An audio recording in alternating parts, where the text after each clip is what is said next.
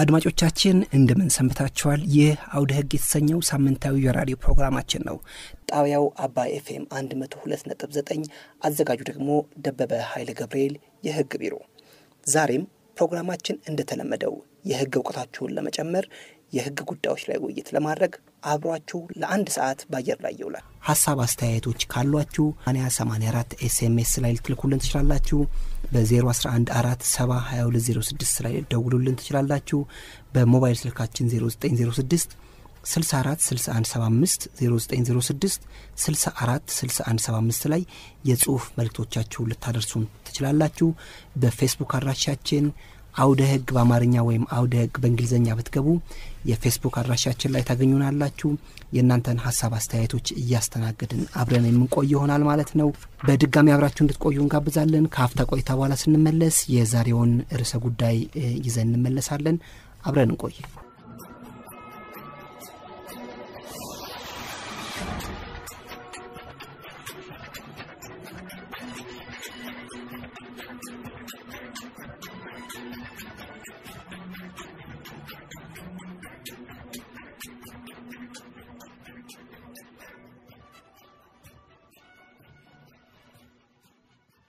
አድማጮቻችን ተመልሰን ተገናኝተናል። እያደመጣችሁት የምትገኙት ሳምንታዊው የራዲዮ ፕሮግራማችን የሆነውን አውደ ህግ የተሰኘውን በህግ ላይ የሚያተኩረውን ፕሮግራማችንን ነው።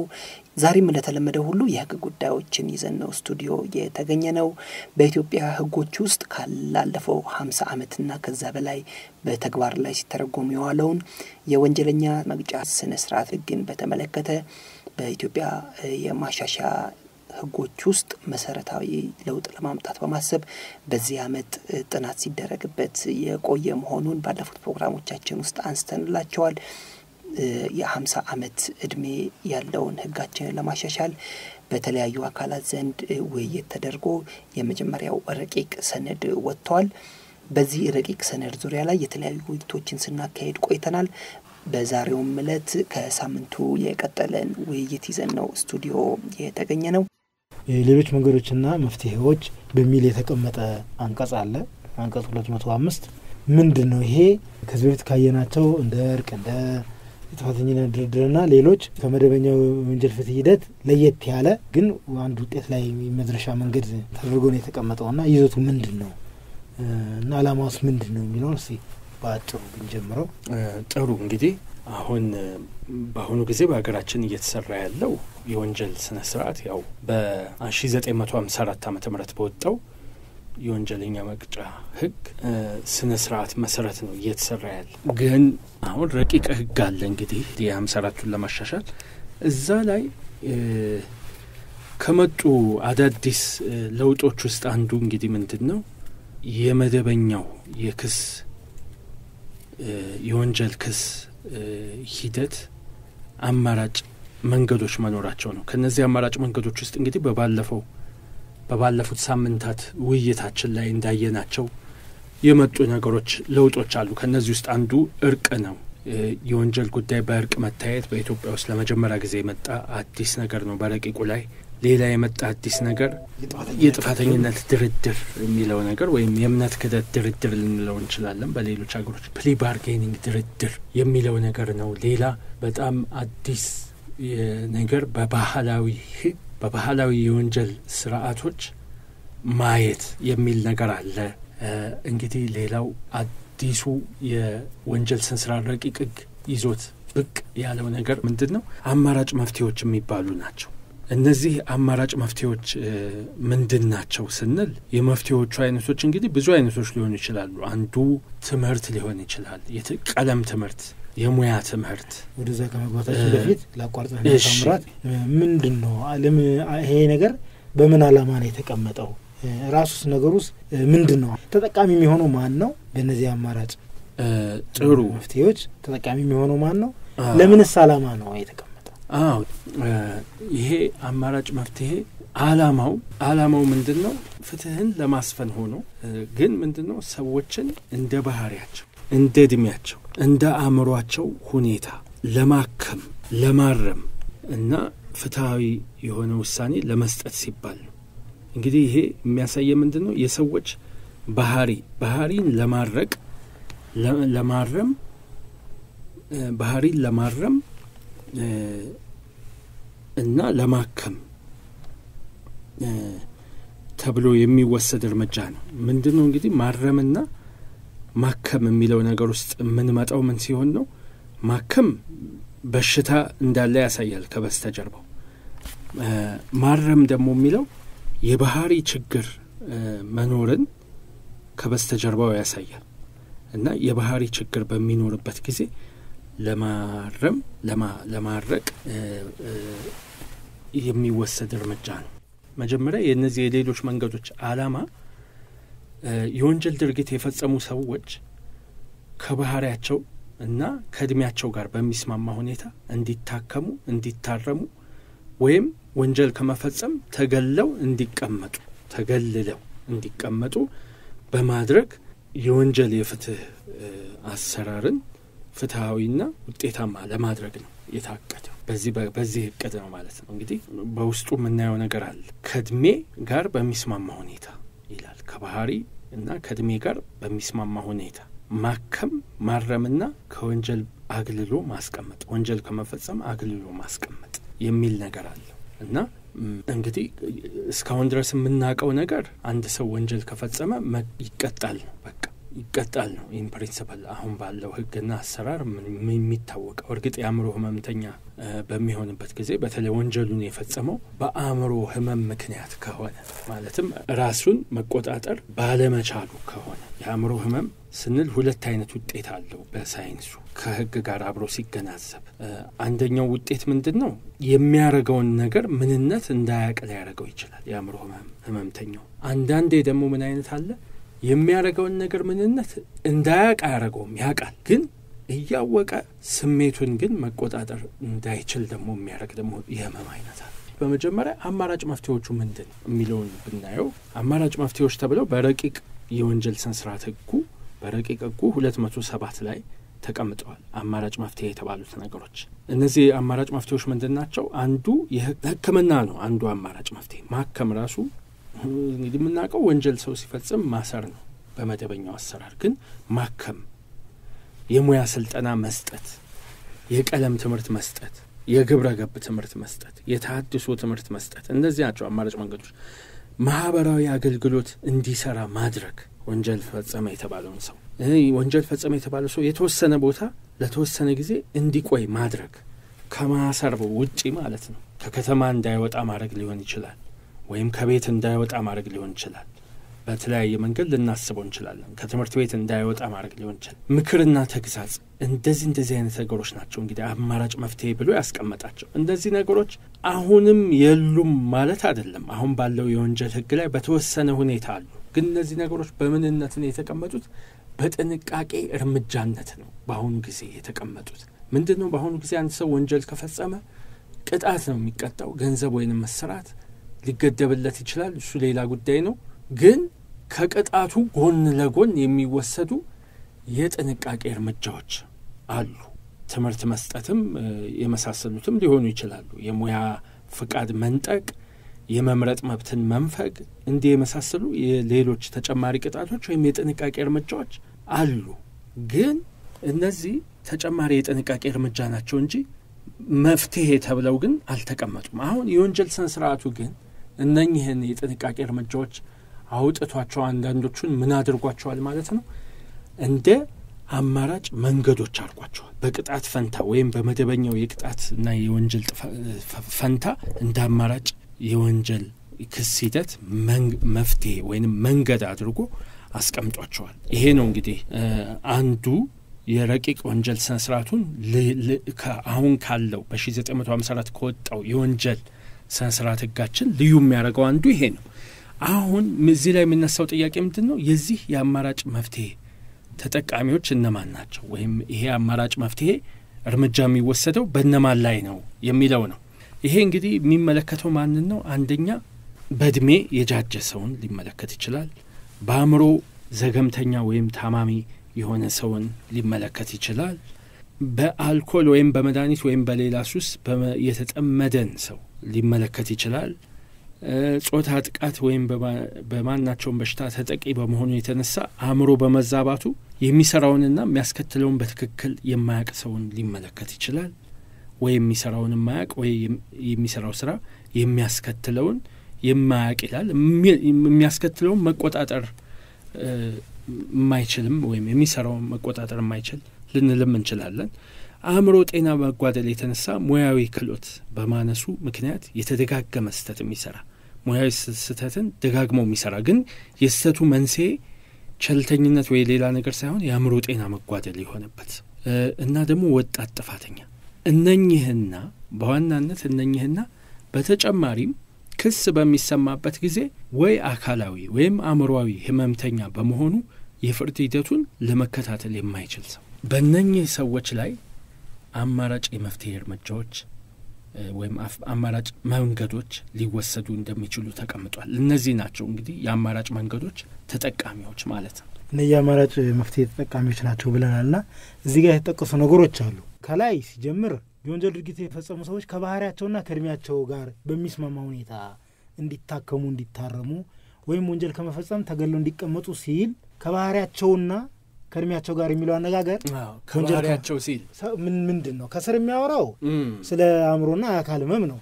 እንግዲህ የእነዚህ አማራጭ መፍትሄ ተጠቃሚዎች ማን ናቸው ስንል በብዛት የአእምሮ ህመምተኛ ወይ አካሉ ታሞ ፍርድ ሂደት መከታተል የማይችል ሰው ወይ በእድሜ የጃጀ ሰው ወይ የአእምሮ ዘገምተኛ ሰው ወይ የሚሰራውን ነገር የማያውቅ ሰው በአጠቃላይ ከአእምሮ ጋር የተያያዘ ነው። በአእምሮ ጤና መጓደል የተነሳ የሙያ ስህተት እየደጋገመ የሚሰራ ሰው ወይንም ወጣት ናቸው።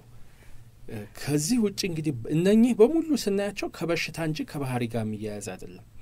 ባህሪ ልንል የምንችለው አንዲት ቃል አለች ረቂቁ አንቀጽ 207 ንዑስ ቁጥር 4 ላይ በአልኮል ወይም በመድኃኒት ወይም በሌላ ሱስ የተጠመደ ሰው ከሆነ አማራጭ መንገዶችን ልንጠቀምበት እንችላለን። ከመደበኛው የቅጣት አወሳሰን ወጥተን አማራጭ ከመደበኛው የክስ ሂደት ወጥቶ አማራጭ መንገድ ሊወሰድ እንደሚችል ያሳያል ረቂቅ ስነ ስርዓቱ እና ምናልባት ባህሪ የሚለው ይሄንን ሊመለከት ይችላል። ማለት ባህሪው ያው ወደ አልኮል ሱስ የከተተው ባህሪው ነው ከሚል መነሻ ነው እንጂ ዞሮ እዚህ ጋር የተቀመጠው ነገር በአልኮልም ይሁን በምን የአእምሮ ሁኔታው ወይ ራሱን መቆጣጠር አይችልም ወይ የሚሰራውን አያውቅም ወደሚለው የሚጠጋ አይደለም ነውስ ባህሪ በሚለው ልንወስደው እንችላለን። በችም ከኔ የህግ ባለሙያ እንደመሆኔ ከህግ ሙያ ወጣ ይላል እንጂ እርግጥ ከአእምሮ ጋር ያያዛል። ያው ሱስ ተጠቂነት ግን ደግሞ ያው ባህሪም ነው ልንልም እንችላለን።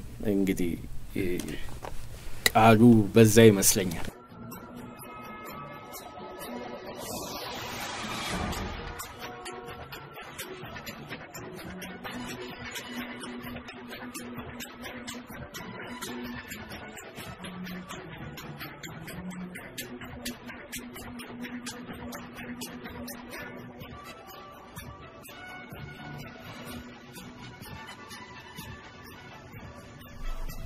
እነዚህ ነገሮች የእድሜ መጃጀት የአእምሮ ጤና ማጣት ወይ ህፃን መሆን በአጠቃላይ ከወንጀል ድርጊት ምንነትን ወይም ደግሞ ወንጀል ድርጊት ሲፈጸም ምንነትን ካለማወቅ ወይም ምንነቱን ቢታወቅም የድርጊቱ ምንነትን ቢያውቁም ምናልባት ራሳቸውን መቆጣጠር ካለመቻል የአእምሮ ሁኔታ ይለያል።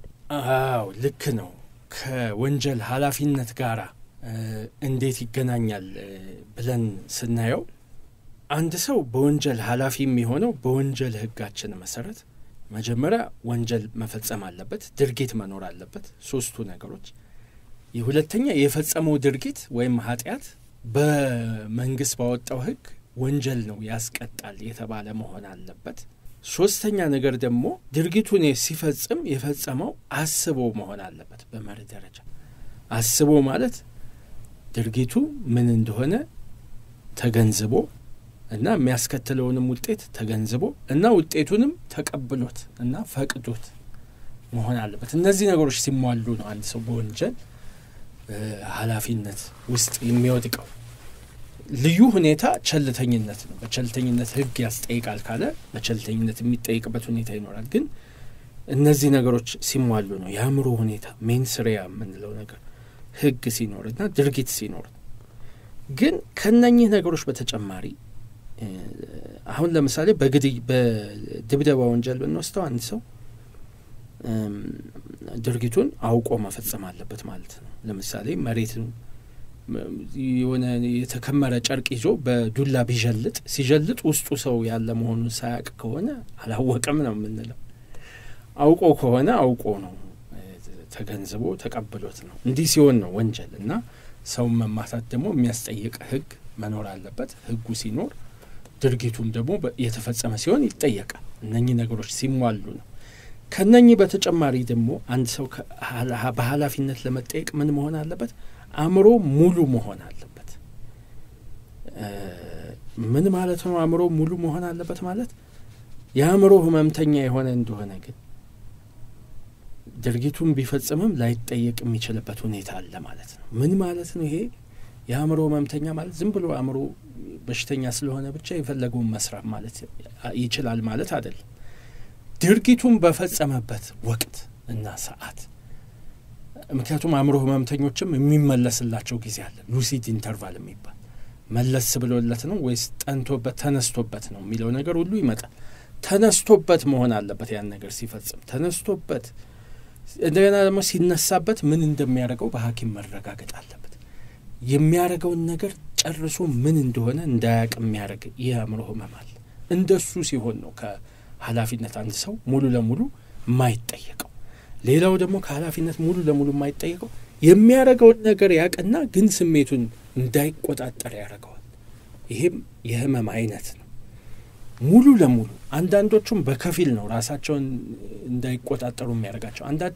አንዳንዶቹን ግን ሙሉ ለሙሉ ነው እና እያወቀ ግን በቃ ራሱን ሙሉ ለሙሉ መቆጣጠር እንዳይችል ያደርገዋል። እንዲህ አይነት ሲሆን ነው ከኃላፊነት ሙሉ ለሙሉ አንድ ሰው የማይጠየቀው። አሁን እየተነጋገርን ያለ ነው ግን እንደዛ አይነት ሲሆን ምንድነው የሚሆነው? ከኃላፊነት አይጠየቅም። የወንጀል ስነ ስርዓት ህጉ እሱ ላይ የመደበኛው የክስ ሂደት ተፈጻሚ አይሆንም። እንደዛ አይነት ሲሆን ምንድነው የሚሆነው? ቀጥታ ጉዳዩ መታየት ይቆምና ወደ ጥንቃቄና ወደ ሕክምና ነው የሚወሰደው። አሁን ይሄኛው የወንጀል ስነ ስርዓቱ ይሄ አሁን ባለውም ህጋችን ላይ አለ በ54 ዓመተ ምህረት ህጋችን። አሁን ግን በተረቀቀው የወንጀል ስነ ስርዓት ላይ የተጨመረው ምንድነው?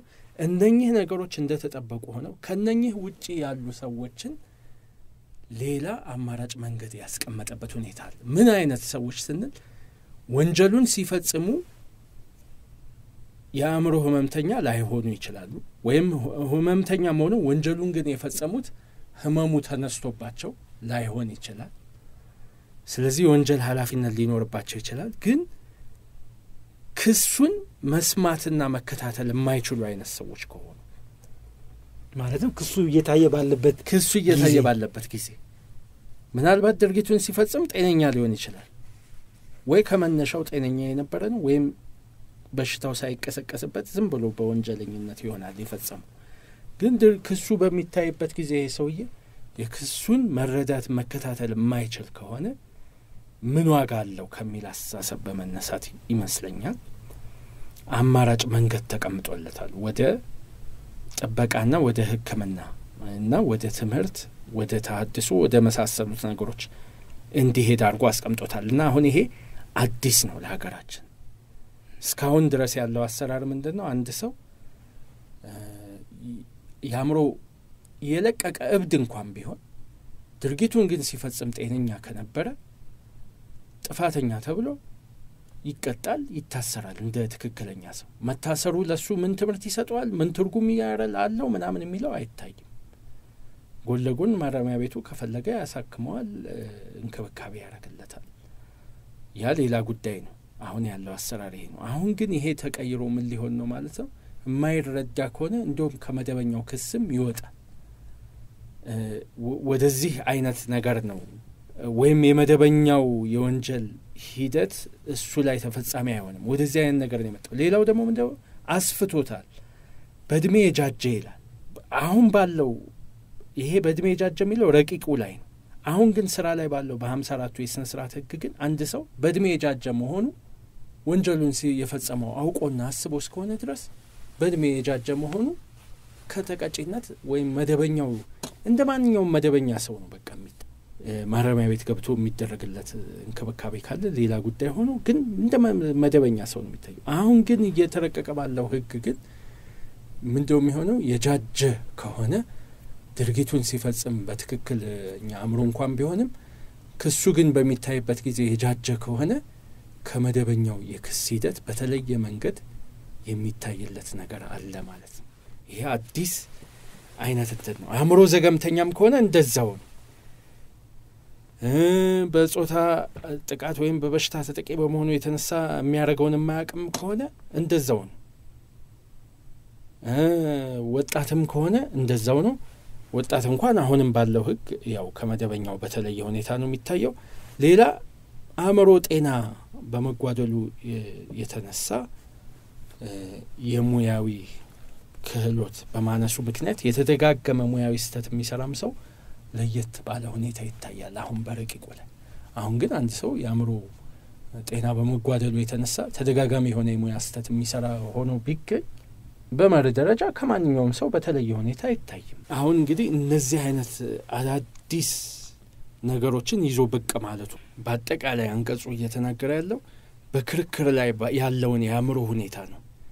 ረቂቅ የወንጀል ስነ ስርዓት ህጉ እየተናገረ ያለው የወንጀል ህጋችን ግን እየተናገረ ያለው ድርጊቱ በሚፈጸምበት ሁኔታ ያለውን የአእምሮ ሁኔታ ከወንጀል ኃላፊነት ነጻ የሚያደርግ ስለመሆኑ ነው። እስካሁን ድረስ በሀገራችን በ54ቱ የስነ ስርዓት ህግ መሰረት የሚታወቀው ድርጊቱን በፈጸመበት ጊዜ የአእምሮ ሁኔታው ትክክለኛ ስላልነበረ ሰው ከወንጀል ኃላፊነት ስለሚድንበት ወይም ስለሚቀነስለት ሁኔታ ነው እስካሁን የምናውቀው። አሁን ግን ረቂቅ ስነ ስርዓቱ ላይ የመጣው አዲስ ነገር ምንድነው? ድርጊቱን በፈጸመበት ጊዜ ብቻ ሳይሆን ጤነኛም ቢሆንም ባይሆንም ክርክሩ በሚታይበት ጊዜ ጤነኛ ያልሆነ ሰው በተለየ መንገድ ሊታይለት የሚችልበትን አማራጭ መንገድ ማስቀመጡ ነው ረቂቅ ስነ ስርዓቱ ልዩ የሚያደርገው።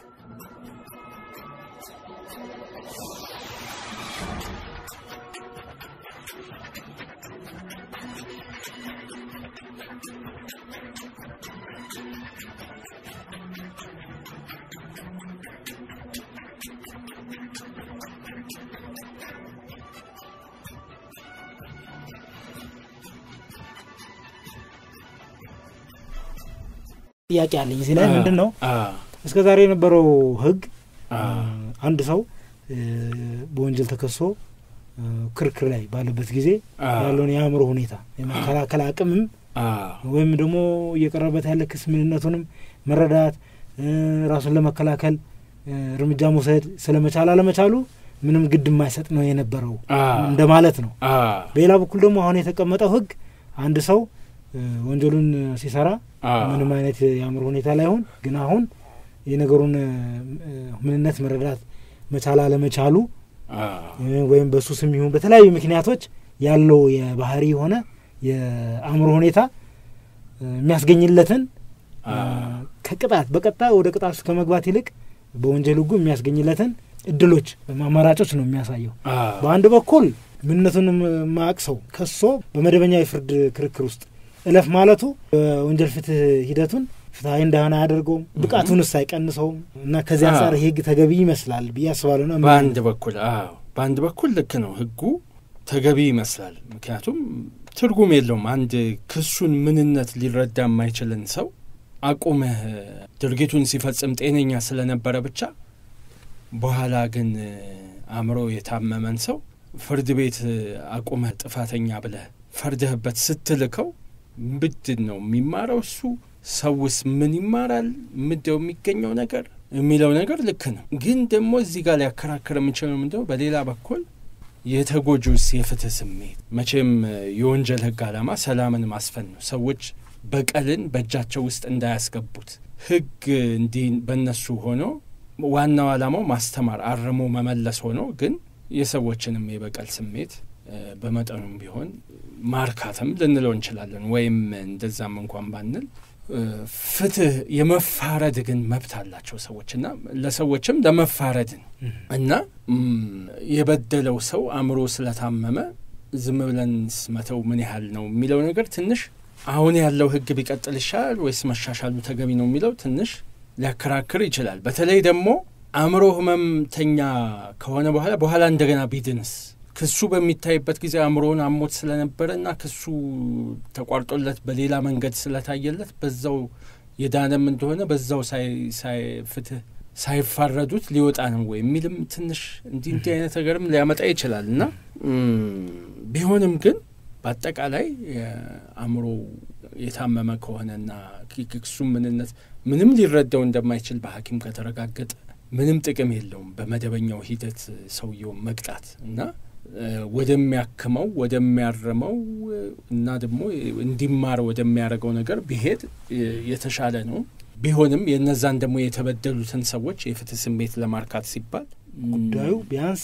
በመታየት አለበት ቢያንስ ታይቶ ጥፋተኛ መሆን አለመሆኑ መረጋገጥ መቻል አለበት እውነት ነው ጥፋተኛ መሆኑ መረጋገጥ መቻል አለበት አሁን እኮ አንዳንድ የምናውቃቸው ጉዳዮች ለምሳሌ በታሪክም የምናውቃቸው ጉዳዮች አሉ ወንጀል የመንግስት ስልጣን በያዙበት ጊዜ ወንጀል ፈጽመው ብዙ ሰዎችን ከጨረሱ በኋላ በተለያየ ዓለማት ተደብቀው ሰዎች ጊዜ ያሳልፋሉ ከዛ በኋላ ከረጅም ጊዜ በኋላ ጉዳዩ ሲደረስባቸው የአእምሮ ሁኔታቸው ዝቅ ያለ ሁኔታ ላይ ደርሰው ነው የሚገኙት የመንግስት ባለስልጣኖችም አለ አሁን ለምሳሌ እንደ ፒኖሼ ያለ መሪ በስልጣን ዘመኑ ብዙ በደል ህዝቦች ላይ አድርሶ ያችንም ስልጣኑንም አስጠብቆ ቆይቶ በሂደትም ሸምግሎ ከዛ በኋላ እሱን ወደ ፍርድ ማምጣቱ ሂደት ላይ በአካልና በአእምሮ ደክሞ ጃጅቶ ተገኝቷል እና በአንድ በኩል ሰዎች ወንጀልን ረጅም ጊዜ በመፈጸማቸው ሁለቱም የመከሰስ ድላቸውን ለረጅም ጊዜ በማስወገዳቸው ምክንያት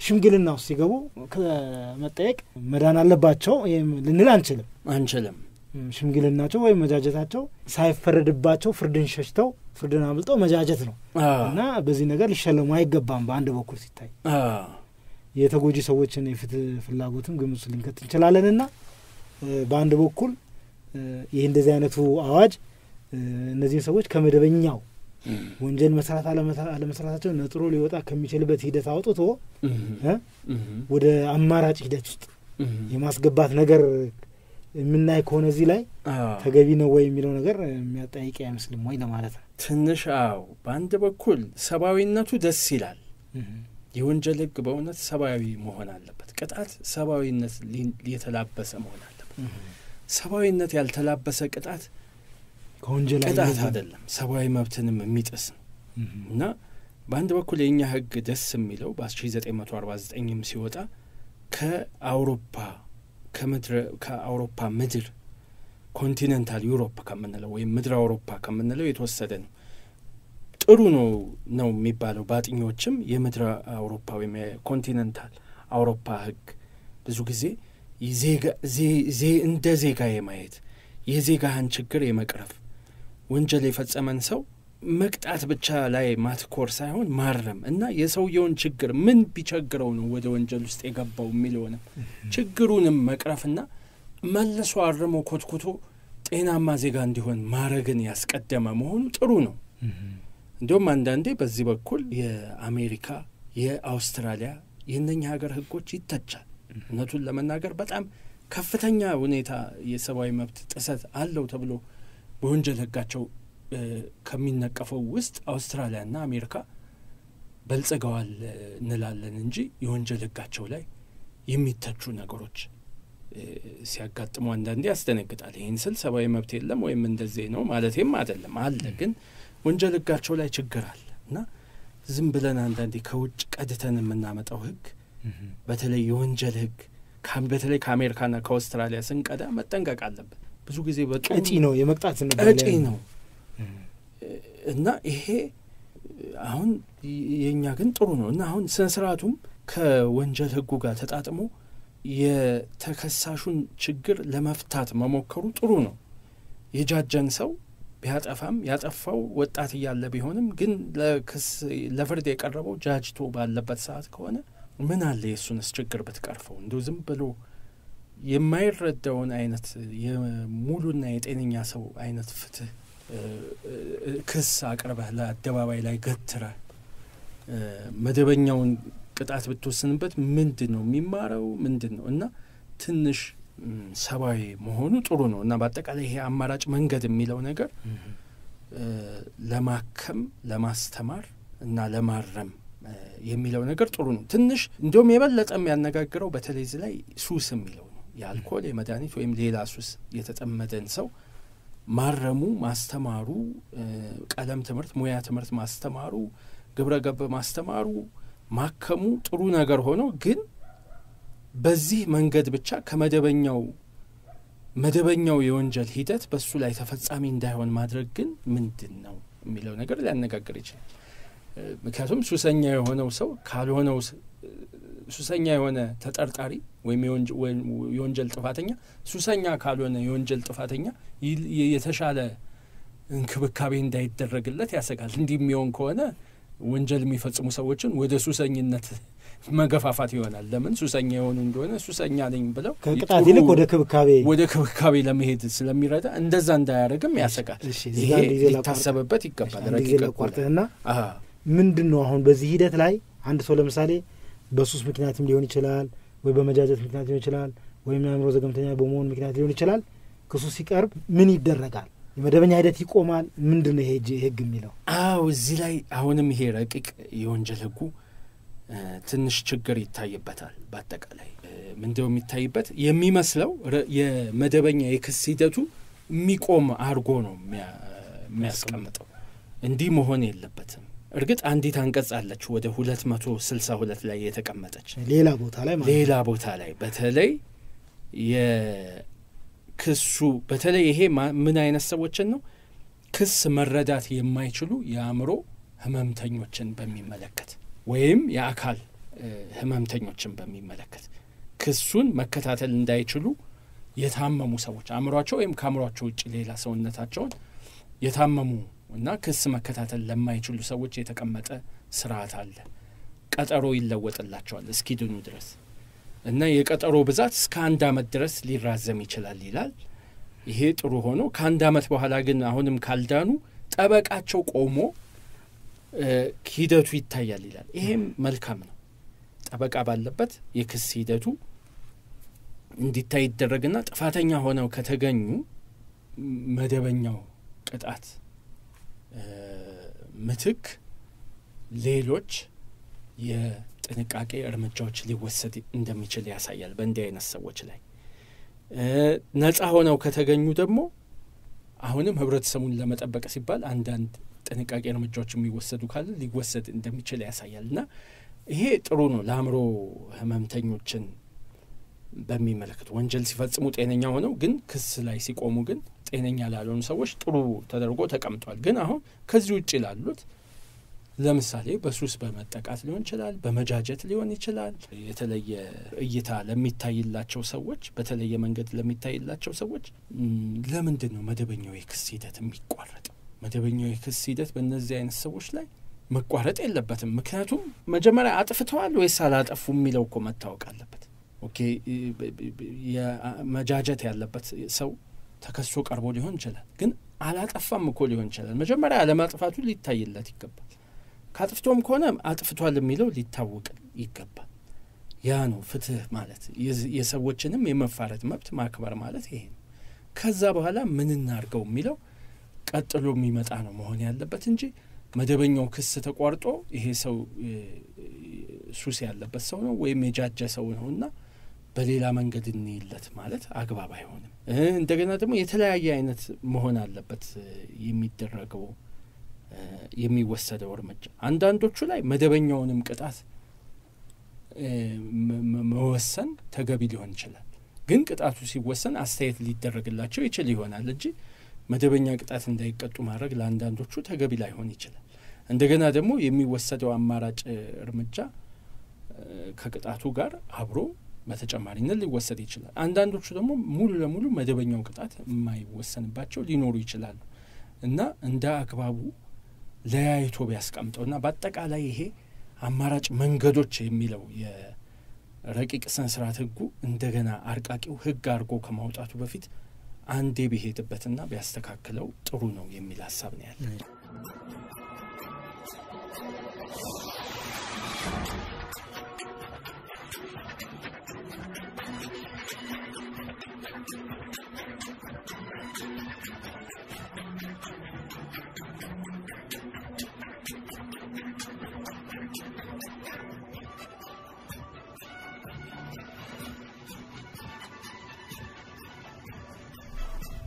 የተረቀረጠ ያለው ስነ ስርዓት ላይ የህክምናውም ይሁን ወይም በአንድ ቦታ ተከልሎ እንዲቆይ መደረጉ ይሁን እንደዚህ ውጤት ካላስገኘ ተገምግሞ ስልጣን ባላቸው አካላት ተገምግሞ ውጤት ካላስገኘ ወደ መደበኛው የፍርድ ሂደት እንዲመጣ ይደረጋል የሚል አንቀጽ አለው።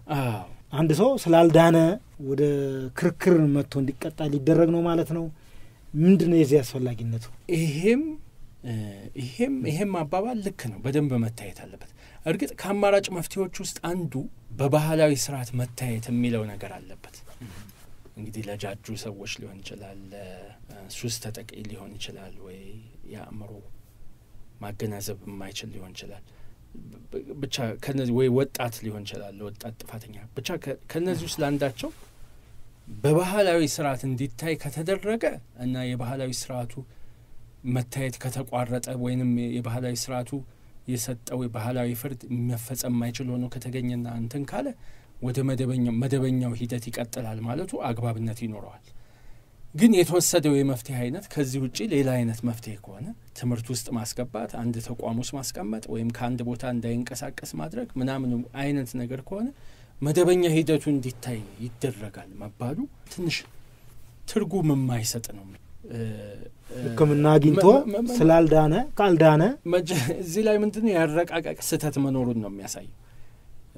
የአእምሮ ችግር ካለበት መደበኛው የክስ ሂደት እንደሚቆም አድርጎ ነው ያስቀመጠው ይመስላል። ግን ልክ አይደለም። ታች 262 ላይ ደግሞ ወርዶ ከሚለው ጋራም ይፋለሳል።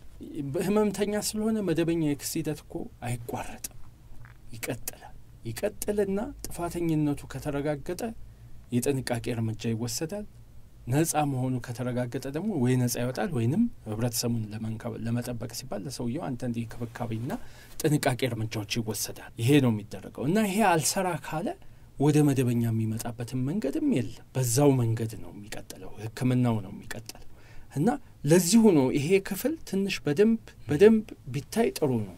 ከዚህ በተጨማሪ ምናልባት አንድ ተጠርጣሪ ወይም ደግሞ አንድ በዚህ ሁኔታ ላይ ሆኖ ፍርድ ቤት የቀረበ ሰው የዚህ አይነት የአማራጭ መፍትሄ እርምጃ ውሳኔ ሲሰጥበት ምናልባት በዛ ካላመነ ወይም ደግሞ ያን ካልተስማማበት ይግባኝ ማለት ይችላል። ህጉ ላይ ይግባኝ ማለት እንደማይቻል ተደርጎ የተቀመጠ ነገር ያየው ሰው መሰለኝ። ምንድነው በዚህ ላይ ያለው አስተያየት? በጣም ይሄ አሁን በጣም ትልቅ ችግር ያለበት ነገር ነው። ይግባኝ ለምን ይከለከላል? አንዱ ትልቁ ይሄ አማራጭ መንገድ ተብሎ የተቀመጠው ላይ ትልቁ ችግር ይሄ ነው። አንድ ሰው እሺ ለምሳሌ የጃጀ ሰው ነው ተባለ፣ ጥሩ በመደበኛው ክስ ሂደት አማራጭ መንገድ ተወሰደ፣ ጥሩ የተወሰደው አማራጭ መንገድ እኔ መስማማበት አይደለም እንዲህ ቢሆን ይሻላል ብሎ ይግባኝ እንዳይል ለምን እንከለክለዋል?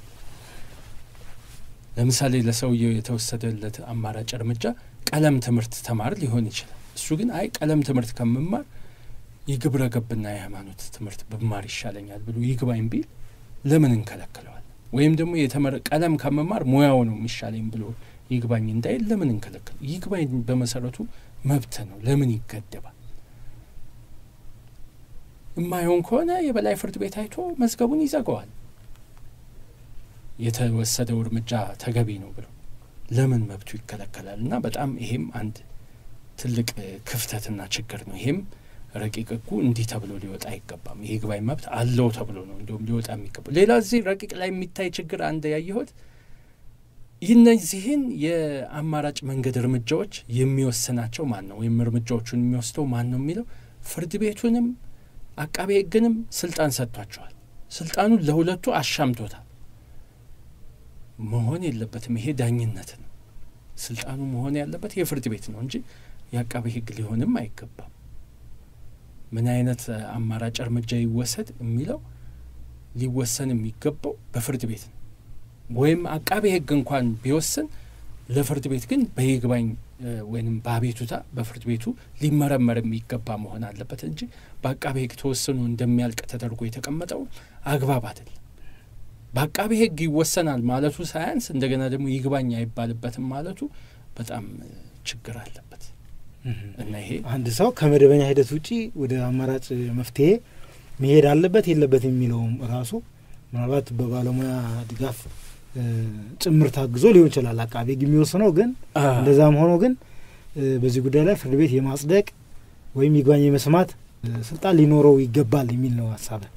አዎ ፍርድ ቤትም የማጽደቅ እንደገና ደግሞ ይግባኝ የመስማትም መብት ሊኖረው ይገባል። እንደገና ደግሞ አቃቤ ሕግም በአስተዳደራዊ መንገድ የሚወስናቸው ውሳኔዎች በዛው በአቃቤ ሕግ ሰንሰለት ውስጥ በአስተዳደራዊ ይግባኝ አማራጮች ሁሉ መቀመጥ አለባቸው እና መጨረሻ ላይ ግን ሁሉም ነገር በፍርድ ቤት ሊታይ ይገባል። ይሄ ሰውን ጥፋተኛ ነህ የማለት ያለ ማለትና የመቅጣት ወይንም ጥንቃቄ እርምጃ አልነው እንጂ እኮ ማረም አልነው እንጂ እኮ ያው እኮ መቅጣት እኮ እና የመቅጣትም እርምጃ ስለሆነ የሚወሰደው ሰው እንዴት በሚወሰድበት ቅጣት ላይ ይግባኝ ማለት አችልም ይባላል። ረቂቁ እጅግ በጣም ጥሩ ሆኖ ሳለ ግን ይቺ ከስተቶች ውስጥ አንዱ መስተካከል ያለበት ይመስለኛል። እንደ ሪከርድ በተመለከተ አያዝ የሚል ነገርም አለው። እንደ ከአንቀጾቹ መካከል አንዱ በዚህ ሁኔታ የተሰጠ ፍርድ ማለት በዚህ ሁኔታ የተሰጠ አማራጭ መፍትሄ ለሚቀጥለው ጊዜ ምናልባት ግለሰቡ ወንጀል ሰርቶ ቢገኝ እንደ ሪከርድ አይመዘገብበትም ይላልና ምናልባት አቀማመጡ ግልጽ ነው እዛ ላይም። አዎ እንደዛ ከሆነ ለማለት የተፈለገው በግልጽ መቀመጥ አለበት። ሁለተኛ ደግሞ እንደ ሪከርድ አይያዝበትም የሚለውም አግባብነቱን ይሄ አጠያያቂ ነው የሚመስለኝ። ይህን ሰውዬ እኮ እንክብካቤ ያበዛንበት እንዴ አጥፍቷል እኮ ግን ለምሳሌ የጃጀ ሰው ስለሆነ በደበኛው እንደ ጤናማ ሰው አንየው ብለን በተለየ ሁኔታ አይተንለት ስናበቃ እንደገና ያጠፋው ጥፋት ደግሞ ሪከርድ አይያዝበትም ማለት እንደገና ሰውየውን ለሌላ ጥፋት መገፋፋት እና ለምን አይያዝም? ምናልባት ለወጣቶች ከሆነ የተፈለገው ለይቶ ለወጣት አጥፊዎች ሪከርድ አይያዝም ብሎ ማስቀመጥ የሚበጅ ከሆነ እንደዛ ማድረግ ይቻላል። የወጣቶቹ ለምን ወጣት አጥፊን በሚመለከት ሁልጊዜ የሕጉ ሀሳብ አዋቂ አጥፊና ወጣት አጥፊ ልዩነታቸው አዋቂ አጥፊ ለማስተማር ነው፣ አርሞ ጥሩ ዜጋ ለማድረግ ነው ሕጉ የሚፈልገው። ወጣት አጥፊ ግን ሲሆን አርሞ መመለስ ብቻ ሳይሆን የወጣቱን ችግር መቅረፍ ነው። ወጣት አጥፊ አንድ የሆነ የቤተሰብ ጉድለት ወይም የሆነ ያልተሟላለት ነገር የስነ ልቦናም ብዙ ነገር ሊሆን ይችላል። ያን ነገር ይኖራል እና ያንን እንቅረፍለት በሚል አስተሳሰብ የሚነሳ ስለሆነ ወጣት አጥፊን ምናልባት ሪከርድ እንዳይያዝበት ማድረግ አግባብ ሊሆን ይችላል።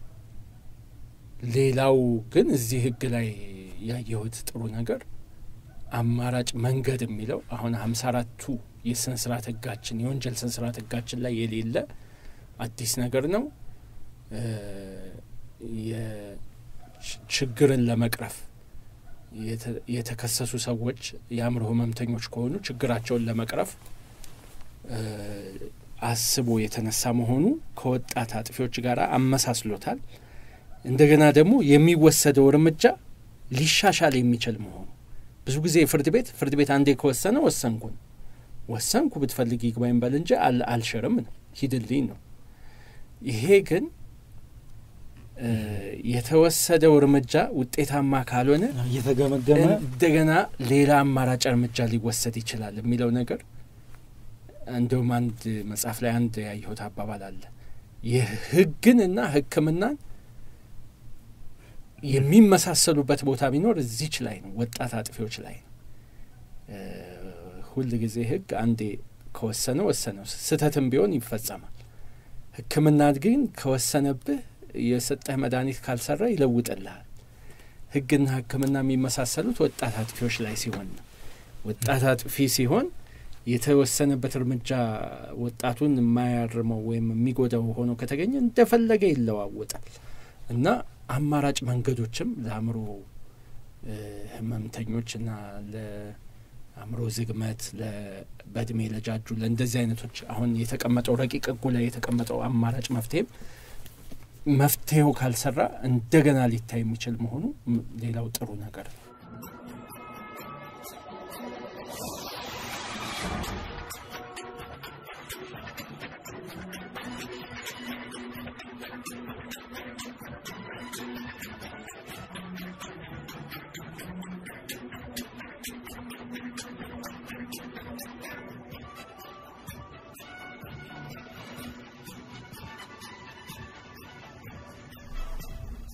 ወጣት ጥፋተኛን በተመለከተ አሁን ባለው ሕግ ማለት ነው መደበኛው ሕግ አይከሰሱም ማለት ከ9 ዓመት በላይ ያሉ አይከሰሱም፣ የፍርድ ሂደት ውስጥ አይገቡም። ከመደበኛው ፍርድ በተለየ ሁኔታ እንደሚታይ ነው የሚያሳየው። ታያል፣ ይከራከራሉ፣ ውሳኔ ይሰጥባቸዋል። ድርጊቱን ከፈጸሙ ጥፋት ካጠፉ ውሳኔ ይሰጥባቸዋል። እዚህኛው ላይ ግን ከመደበኛ ፍርድ ሂደት እንደሚወጡም ነው የሚያሳየው አይደለም። አሁን እዚህ ተነጋገርንበት የስነ ስርዓት ረቂቁ ላይ ከመደበኛ ሕግ የሚወጡ ስለሚያስመስለው እነሱንም ጨምሮ ሌሎችንም ይሄ ነገር ቢታይ ጥሩ ነው። ቢታይ ከመደበኛ ስነ ስርዓት ሂደት መውጣት የለባቸውም ነው። ቢያንስ መረጋገጥ አለበት። በጠበቃም እየታገዙ ቢሆን ወጣቶች እኮ ሲጀመር ከመደበኛው ስነ ስርዓት በተለየ ሁኔታ ነው የሚታዩት፣ ግን መታየት አለበት ነው። ከመደበኛው በተለየ ሆኖ የሚታዩት እያለ እንደገና ደግሞ አሁን አማራጭ መንገድ ብለን ደግሞ ጨርሶ ሂደቱ የሚቆምበት እንደገና ይሄም በተለይ የሚታዩበትም ሂደት የሚቆምበት አይነት የሚያስመስለው ነገር አለ። ይሄ ልክ አይደለም። በቃ ወጣቶች ሲጀመር ከመደበኛው በተለየ ስለሆነ የሚታዩት በዛው በተቀመጠላቸው መንገድ ነው ሊታይ የሚገባው። ባይሆን ሌላ አማራጭ መንገድ ለወጣቶች ደግሞ በባህላዊ መንገድ ማየትም የሚለው ከተጨመረ ያንንም መጨመር ይቻላል እንጂ ወጣቶች እኮ ከመደበኛው በተለየ መንገድ ነው የሚታየው እና እንደገና አሁንም በተለየ መንገድ ይታያል ብሎ እንደገና ደግሞ መደንገግ እነሱን ከአእምሮ ህሙማንና ከሌሎች ከእድሜ የጃጁ ሰዎች ጋር አንድ ላይ ደግሞ ለብቻው ማስቀመጡ አስፈላጊነቱ ብዙ በግሌ አልታየኝም። እንግዲህ አሁን ምንድነው በአንድ በኩል ሙሉ በሙሉ አእምሯቸው የታመመ ሰዎችን ዝም ብለን እንደማንኛውም ሰው ተከራክሩ ልንላቸው አንችልም አንድ በኩል። ስለዚህ የተወሰነ ልዩ አቀራረብ ሊኖር ይገባል ነው። በሌላ በኩል ግን አሁን አእምሯቸው ታሟልና ጨርሶ ደግሞ የፍርድ ሂደታቸው ይቁም የሚለው አካሄድ የራሱ ችግር ሊኖረው የሚችል መሆኑን ነው የምንገነዘበው ማለት ነው። ከዚህ ጨርሶ ይቁም ሊባል አይገባም።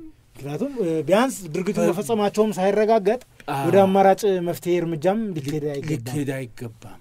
በተለይ ለአእምሮ ህሙማን በጥሩ ሁኔታ አስቀምጦታል 162 ላይ ማነው ረቂቁ 262 ላይ። ግን በተለይ ለጃጁ ሰዎች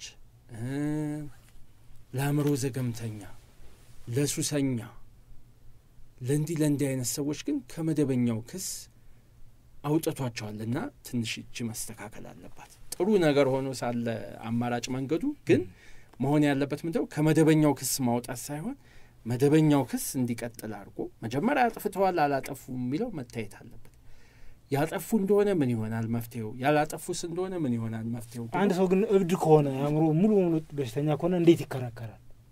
ጠበቃ ይቆምለታል ይላል። በአካል የታመመ ከሆነ እንደዚሁ የጃጀም ቢሆን በአካልም የታመመ ቢሆን ያምሮ ዘገምተኛም ቢሆን እንዲሁ ጠበቃ ቆሞለት ክርክሩ ቀጥሎ ድርጊቱ መፈጸሙን አለመፈጸሙ መታወቅ አለበት ሂደቱ ምናልባት ከመደበኛው ለየት ያለ አቀራረብ ሊይዝ ይችል ይሆን እንጂ ሂደቱ መቆም የለበትም ማጥፋት አለማጥፋቱ ፍርዱ መታየት አለበት የተጎጁ ሰዎችም የመፋረድ መብታቸው መታየት አለበት በአንድ በኩል የሱም መብት ነው የሱም ደግሞ መብት ነው እሱም እንዴ ካላጠፋኩ ንጽህናው ሊታይለት ይገባል ያ ከታየ በኋላ ከዛ በኋላ ነው ወደ መፍትሄው መከደ የተወሰኑ የቀረጻ ላይ ብዥታዎች አሉት ይሄን ማጥራት እንጂ በመሰረቱ በጣም ጥሩ ሐሳብ ነው በጣም ነው መሰግናለሁ አሳምራት አመሰግናለሁ